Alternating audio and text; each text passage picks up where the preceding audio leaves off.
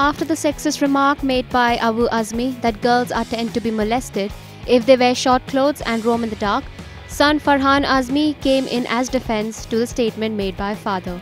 National Commission for Women earlier issued notices to Karnataka Home Minister G. Parmeshwara and Samajwadi Party leader Abu Azmi for allegedly making sexist comments regarding the molestation of women by a mob here on New Year's Eve.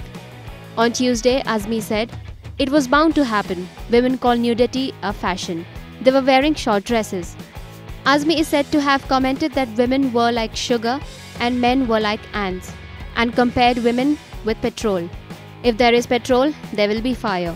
If there is sugar, ants will come, he reportedly commented. Earlier, Bollywood actress Esha Gupta took to Twitter to resent the statement, saying, "The only woman to blame here, and she probably would have blamed herself too, is the woman who unknowingly gave birth to a jerk like you, Abu Azmi." Taking it as an offense, Farhan tweeted, "Esha, woman who gave birth to Abu Azmi is my grandma. She is no longer amongst us to defend herself. She was far more dignified than you.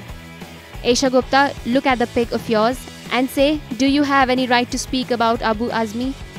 He lashed out at Farhan Akhtar too, who had earlier tweeted, "Women should not dress like Westerners because men dressed like Westerners are molesters," says the man in the shirt.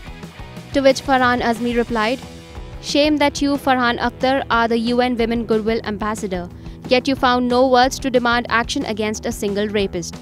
#hypocrite.